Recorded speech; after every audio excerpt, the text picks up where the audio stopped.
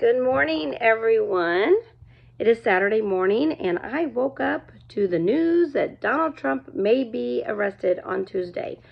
And I was talking to my child about end-time prophecy, how the United States plays out, or is not even mentioned in the Bible. And so, I'm watching all these new news headlines on Trump being indicted maybe on Tuesday and how he is going to surrender. This is all political. This is to keep him from running for president in 2024. Even if he didn't get arrested, even if he became president again, this country's done for. We have been given over to Satan for control. He is the power on earth, and he has full dominion. God has allowed us,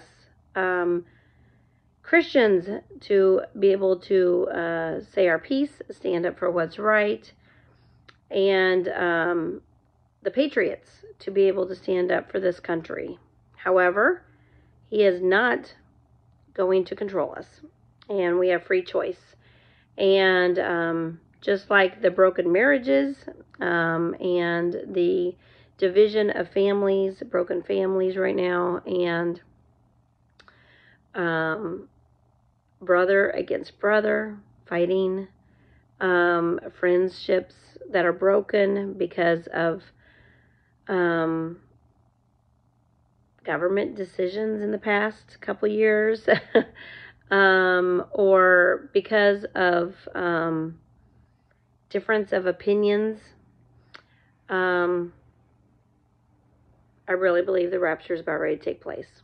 I have been saying this. I have been seeing the signs in the heavens, in the sky. I have just an inner feeling something big is about ready to happen. I also heard yesterday that the banks are all going to be going digital, and banks are collapsing, and everything's supposed to be turned over digital here in the United States of America, I think all over the world actually, by July. So that gives us 3 more months. Doesn't mean the mark of the beast is going to start in July. I'm just saying that because of the past pandemic, the decisions that are being made, I really see a separation of the sheep and the goats. I've said previously in videos before, something big's about ready to happen, and I think it's the rapture. I really firmly believe. The disciples said, "Hey, how do we know, Jesus, that you're coming?" And he listed all out. There'll be famine. How else are we going to have famine in the United States of America except for we cannot do trade anymore? We have open borders, way too many people coming in. They are taking over our crops, our farmlands, which is what China is doing right now here in the United States. They are taking over a lot of our farmlands and raising the price of food because of inflation and the economy. We do not have money. It's going to be a cashless society. Everything's going digital. It's just a number. It's a very good way to control people, isn't it? We learned during the pandemic that they do not have to stock shelves if they don't want to on certain items. We have learned that they can hijack the prices of food and control the masses of people's thoughts and their decisions because of not being able to even feed their children formula. woe to those who are pregnant during that time. That's what the Bible says. I want to tell you guys real quick about a dream I had, and add it to this video that I just made before posting. And I totally forgot that I had this dream last night, but it was about me giving birth. Again, since my divorce a year ago, I have had several dreams of me being pregnant and delivering a baby. And I don't understand the meaning of my dreams, but it's always, I feel the baby's head coming out. I can touch it. I had a hysterectomy in 2017, so it's very odd for me to have dreams of me having a baby. I looked up this morning on YouTube, what could that possibly mean? Having dreams of having babies after hysterectomies. And a video showed up where the woman was saying, well, I think a dream of having a baby means, number one, your mother, and you have that motherly instinct, but also that you have changes coming, new beginnings happening in your life. And it really just kind of thought, an idea that I've had that's been with me for months now, of some new beginnings that are going to start taking place in my life. New changes on how I look, because I'm starting to take care of myself a lot better than I did when I was married. I'm losing weight. I'm going on diet. I am exercising more. I'm feeling good physically more. I'm getting my home in order. I'm changing things up. I'm stocking up for when this rapture does happen, for those who are left behind that I love. I have actually wrote down some scriptures and stuff when I was married to leave in my food storage with a letter. And I have thought yesterday about redoing that letter and fitting for the people who I feel in my life that very well could be left behind. And I want to leave special messages for those people. I'm just in prep mode for some reason. I feel like I need to just prep for the future. That's all I can do is prep. I'm buying water and toilet paper and stocking up on food. And I just feel like I'm in a prepping mood for spring. It's not just clean mood. I am in a prepping mood. And so these type of things are something that I just feel like is the Holy Spirit in me that is trying to tell me there's going to be a new birth, a new beginning of new changes, and you need to prepare for what's coming. And so I don't know what those changes are. I have no clue, but I do know something big is happening.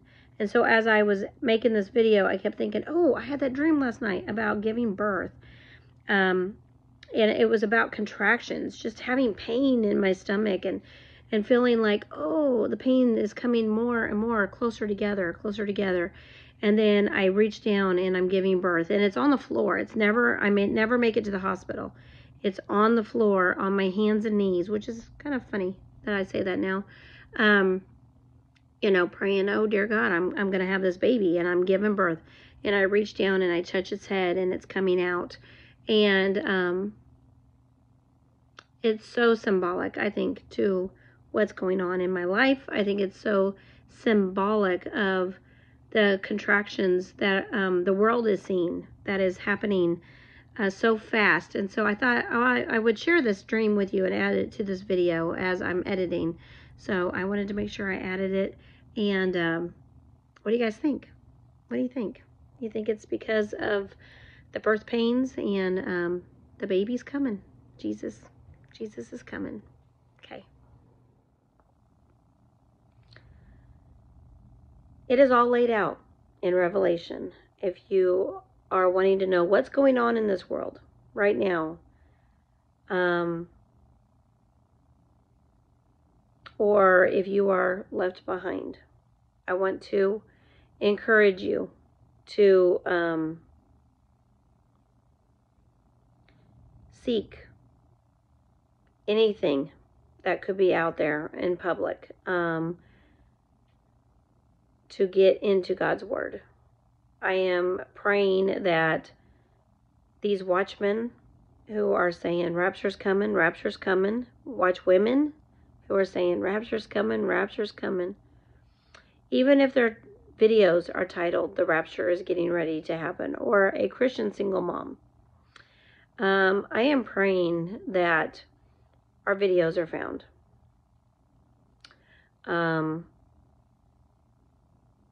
That we are sounding the alarm. When thousands of people are just gone, disappearing, it was not aliens that came and got us. It was Jesus Christ.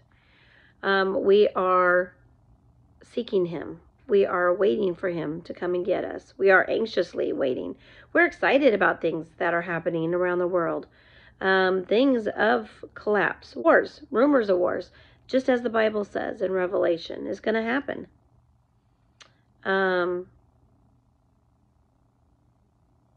Matthew 24, read that. It will tell you what is to come. And then read Revelation, because Revelation is talking about what is going to be happening when the tribulation begins. There is going to be a mark that you are going to be forced to take. It will be your decision to take. But if you want to live, you will be forced to take a mark on your forehead or your back of your right hand. Do not take that mark. You will have to be beheaded. But if you take that mark, you will be Satan's. And you will not be going to heaven. And you will know when you take that mark that it is a decision of life or death to take that mark. It's not going to be forced upon you to make that decision. You have free will to make that decision. But I'm just warning you that that is the consequences you will have. And you will know that when you make that decision.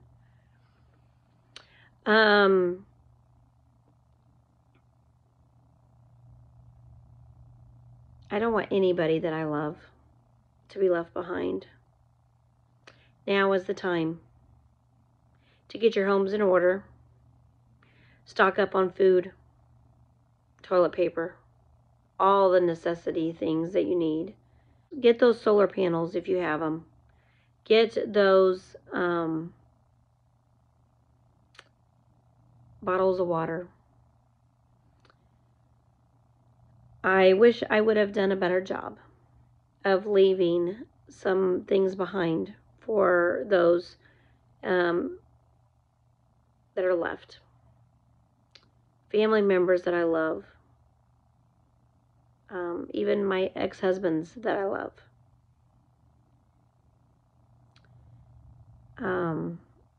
My friends that I love that are left behind. I want to encourage you, if the rapture has not happened yet, please accept Jesus Christ as your Lord and Savior before it's too late. Doesn't mean you're going to be perfect.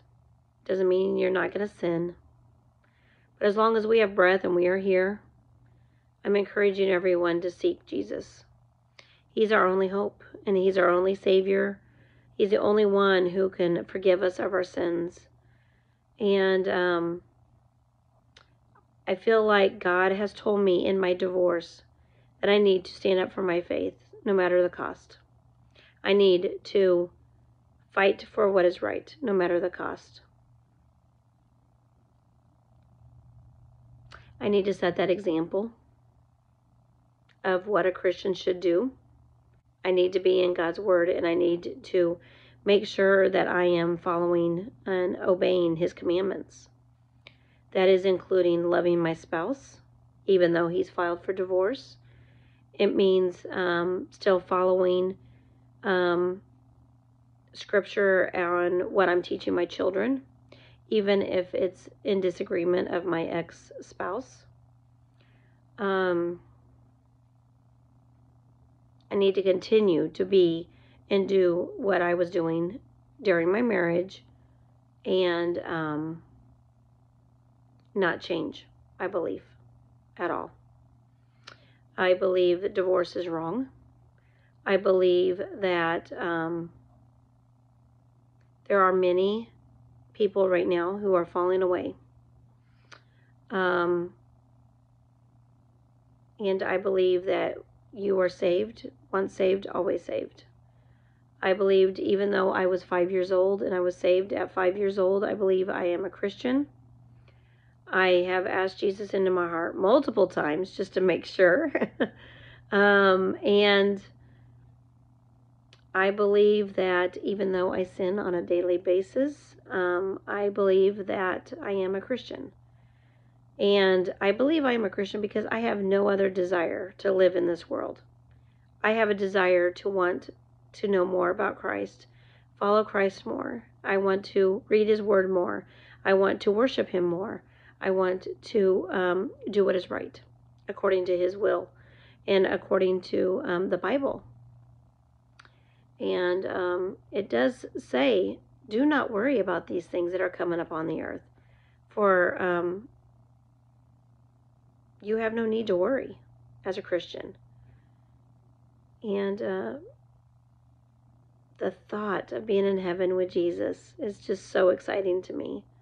He can come back any day, any second. I am ready. I hope I can get this video out. I hope I can get it posted. I hope it will help someone out there. I want to add the very end of this, the ABCs of salvation. All you have to do is accept Christ. If the rapture would happen this week or a weekend, I want to be able to have this video out. I just feel inclined immediately to make this video as soon as I woke up to the news that Trump is getting arrested.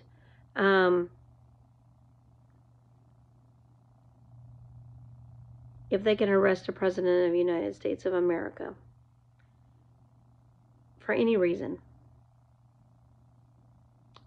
the United States is over. We have no republic anymore. It's one thing to say that they took an election. It's another thing to make up any reason at all to arrest someone fighting for their freedom, for the right to have a say, have a voice. There are many Christians right now, including myself, being persecuted for their faith. And a true Christian would fight to the very end. Trump talks a lot about God. And I want to say God is using him. Now, God could come back and take all of us, including Trump.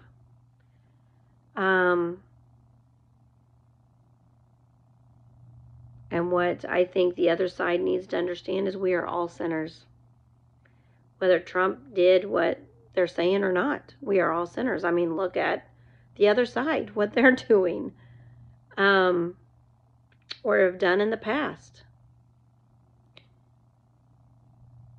Who's going to throw the first stone first? Right? Just like Jesus said in the parable. If you have no sin, then you cast the first stone. Not saying that Trump is perfect, because he's far from it. But it's political. It's political. They're taking down his voice. They're taking down pastors' voices. Jack Hibbs just got censored again and taken down for his free rapture end time political stance. for Trump. And for doing what's right. Trump says, I'm going to turn myself in on Tuesday. If they press these charges, I'm going to turn myself in. I'm letting the world know I'm going to follow the rules. That's the thing with Christians. We are rule followers. It doesn't matter what accusations come against us. We are rule followers. We will follow the rules. And the other side knows that. And they're going to use that for the advantage of taking down the Christians. And I don't know how they sleep at night, knowing that that's what they're doing. The other side really believes that they're right and that they have the control. But I'm telling you, God is going to intervene. He's going to come and get us.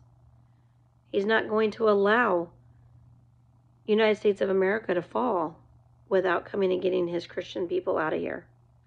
And he's not going to allow other countries to fall. And if the United States isn't there as a united front to help other countries like Israel, why not God come get us? He's going to come and get us because we don't have our voices anymore. The light cannot be shined anymore. It's being rejected.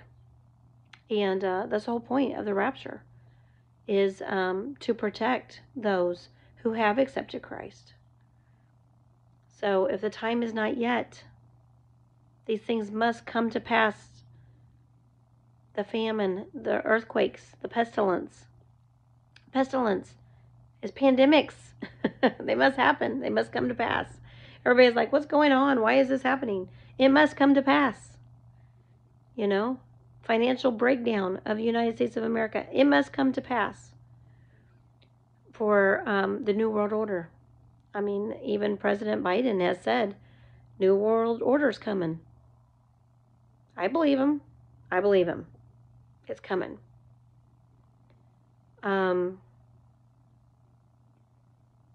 Freedoms are being lost. Freedom of religion is being taken away. And this is how they're going to do it. They have a plan. They have been open about their plan. It's not a secret. And they will do whatever necessary. But God is in control.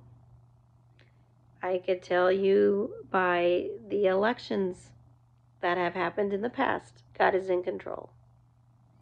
The one before Trump became president, the elections when Trump became president, the elections when Biden became president. So many things have fallen right into place because of those last three presidents that we've had. Setting the stage for the rapture of the church. Setting the stage not only in the United States of America, but around the world. Those presidents have set in motion the world events to take place in order for the rapture of the church to take place. It's amazing how God used these people that some of them I never heard of. One of the presidents that became president of the United States of America, nobody knows where he came from. Nobody has ever heard of him. And yet he became president of the United States of America. Never been heard of things have been happening. It's craziness. It's madness. It's like a, one analogy, Mad Max movie I just heard. It is. It's Mad Max. It's craziness. But you as a Christian, you're not afraid. You're excited. This is great news that Trump's going to get arrested maybe on Tuesday. It's great news. Because that means we're done. There is no voice anymore. Nobody standing up for what's right. They're going to be arrested if you stand up for what's right. That's what this is telling me. If you stand up for what's right, you're going to have your loved ones taken away. You're going to have these concentration camps. They're ready. They're ready to go. During the pandemic, they were setting the stage. And now they're ready to go. The pandemic didn't work, but it set the stage. It's all ready to go. The show is about to begin. And get your popcorn, guys, because it's time. It's time. And I think most of the Christians that I watch, most of the pastors that I listen to, including the pastor at my local church, most of my friends who are other believers in Christ, they are excited. We have all been waiting and watching since 2015. And God has put each of us in a place where we can now say, hey, when you see these things begin to happen, look up, for your redemption draw near. 2015, begin seeing the signs. I've been saying it in my marriage to my husband for years. And he kept saying, you kept saying this for years. Guess what? It's going to happen, because I know it's going to happen. I see these things begin to happening. Not only have they begun to happening, they're converging. It's all at once. And all the Christians are saying, Jesus is coming back. So get excited. You better not be sinning when Jesus comes back. You better not be falling away. You better have your life right with God. That means get your homes in order. Keep what you can keep. There's going to be a day soon where we're not going to be able to go to the grocery store and have groceries without taking a mark. I'm telling you guys, Jesus is coming back. So I wanted to make this video. I hope it encourages you. I hope it doesn't ever be taken down off of YouTube. I love you guys. Live out your daily lives as you always have. But make sure you're right with God. Because any second now, He's coming to get us. We're going to hear that trumpet sound. I have felt kind of depressed the last couple years because I have been persecuted. I have been accused of things that I have not done. I have been rejected for my love in Christ, my love for my husband, being faithful, following a marriage that I believed was a Christian home, Christian marriage, fighting for what's right. I've been rejected. I've been accused. And I feel like I could be arrested. And it's okay. I will turn myself in. Because I want to do what's right. During the last couple years of the pandemic, choices were having to be made. Do I work? Do I not work? Do I take this thing that's being forced? Do I not take it? You know what? I'm so happy I stood for what's right. I refuse to take it.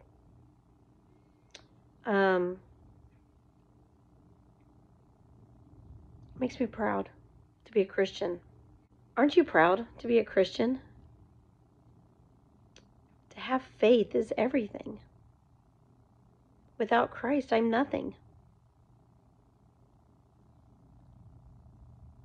Without Christ, I'm not a good mom. Without Christ, I'm not a good wife. Without Christ, I'm not a good person, good citizen. With Christ, I'm everything. I am a good citizen. I do what's right. I'm a rule follower.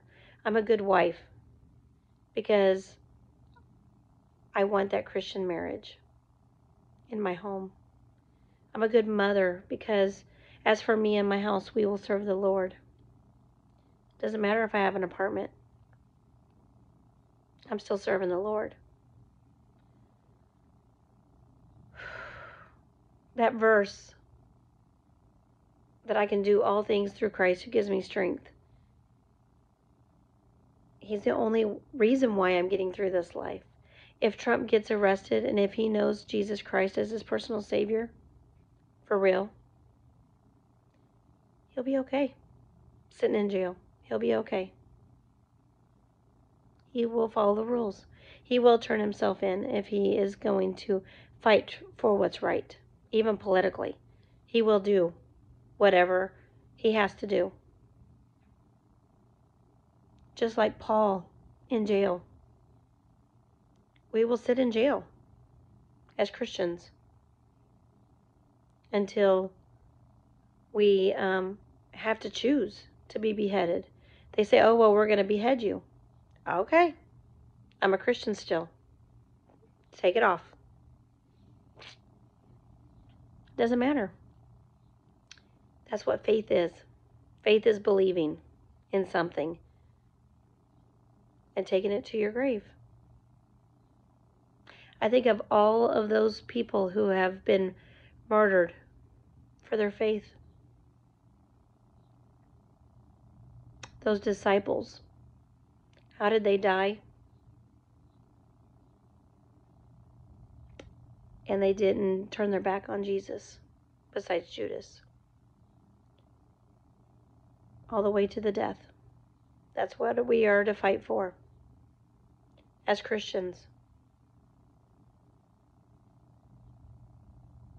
The reward for that, we don't deserve. To be in heaven with Jesus, none of us are good enough. To be with the one who created us. And it's his grace and his love for us that he gives us this free choice.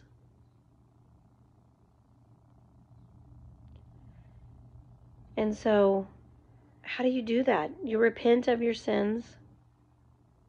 You ask God for forgiveness. You say, oh, dear God, I have messed up. I cannot do this on my own. I need you to help. Help me. And forgive me, please, dear God. You know, even going through divorce, I had to ask for forgiveness of what I've done, because I cannot allow my husband just to walk away from our marriage without even asking him for forgiveness for what I've done wrong. You know, I had to write it all down. This is what I feel like I've done wrong in our marriage. And I said, please forgive me. And he says, I do.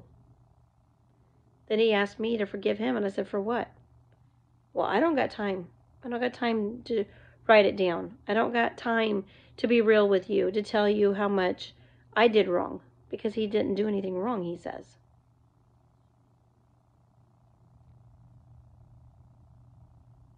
How can you be a Christian if you didn't do anything wrong? God says, confess your sins. Those who are faithful and just to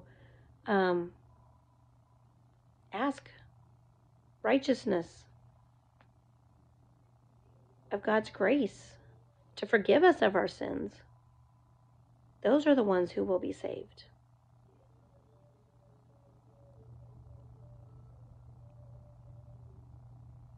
So God says, ask for forgiveness, confess of those sins, and give your life over to me. Again, you surrender all. Not just part of your life, but everything in your life you give over to Christ. So you are to surrender everything over to Christ. And you are to give him your life and let him be in control. This breaking news on Trump is so exciting to me. It shows where we are. And a lot of people are saying the rapture is getting ready to happen. Look up. Your redemption draweth near. Accept him before it's too late. Love you guys. Bye.